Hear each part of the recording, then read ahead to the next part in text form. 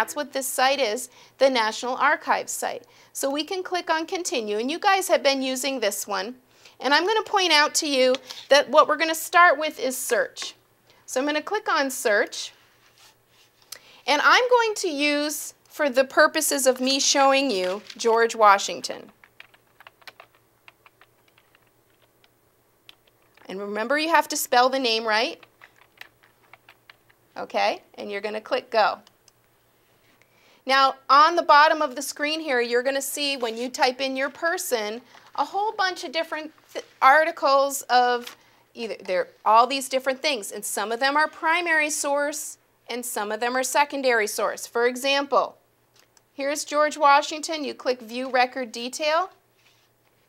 Here's a picture of George Washington that was painted in 1876. Give me a thumbs up if you think it's primary source, thumbs down if you think it's secondary source. Okay, yes, you're absolutely right that this is a secondary source document because it was painted after he was probably dead at that point. So be aware that not everything you see here is a primary source document, but let's see if we can find the right one. For example, this one, which I think is really cool. I don't know if you guys are going to think this is as cool as I do, but this is George Washington's draft of the Constitution.